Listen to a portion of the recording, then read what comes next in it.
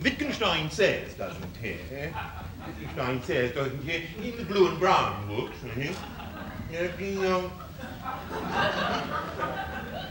the statement, fetch me that slab, you see, the statement, fetch me that slab, implies there is a slab. You see, there is a slab, such that were I to fetch it, the statement, fetch me that slab, will be disjunctively denied by the opposite. You know, we've shown it.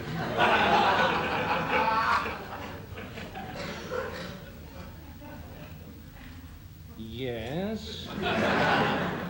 Well, it seems to me, Wittgenstein has made really rather primitive category mistake. Yeah. Rather primitive category mistake, in the sense that the unfetched slab, you see, the unfetched slab can claim to exist, you see, really no more than the unseen tree in the quad.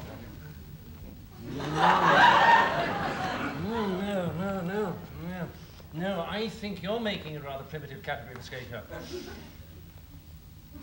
Really? No, you're not. It's me. Oh, I'm terrible.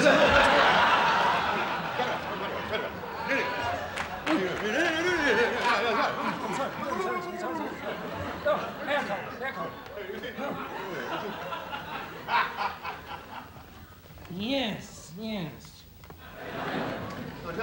tell me, are you using yes here in the affirmative sense?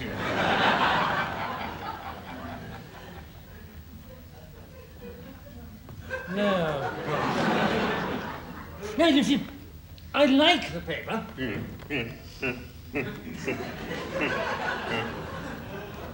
Like it because it has to bear on something that I'm considering myself at the moment, namely what role we as philosophers have to play in this confusing, heterogeneous, confusing and confused jumble of political, social, economic relations we call society. Yes,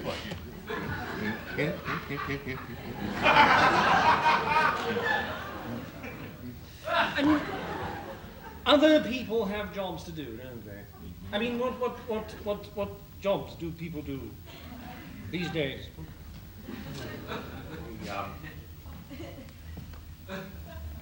They chop down trees. They chop down trees.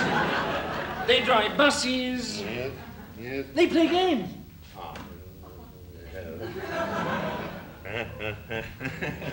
Now, we also play games, but as philosophers, we play language games.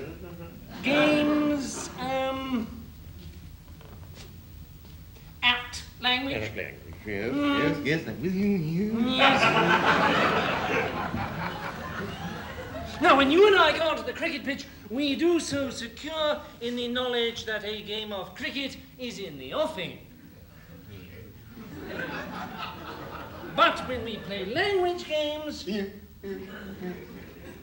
we do so rather in order to find out what game it is that we are playing.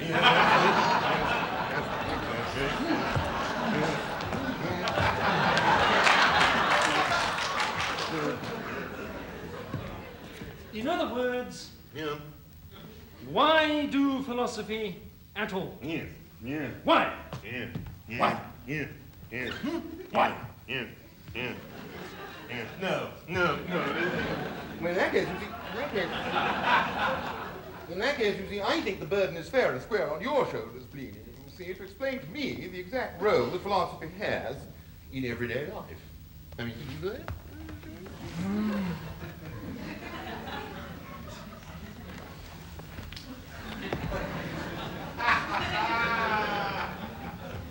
Yes, I think I can do this. Now, this morning I walked into a shop, and a shop assistant was having an argument with a customer. The shop assistant said, yes, you see? And the customer said, what do you mean, yes? And the shop assistant said, I mean, yes. This is very exciting. Now here we have a splendid example in everyday life. A splendid example where two two very ordinary people are asking each other what are, in essence, metaphysical questions. What do you mean, yes? I mean, yes, and so forth, and so forth. And where I, as a philosopher, could help them. Yeah. Did you? Well, no, they were in rather a hurry.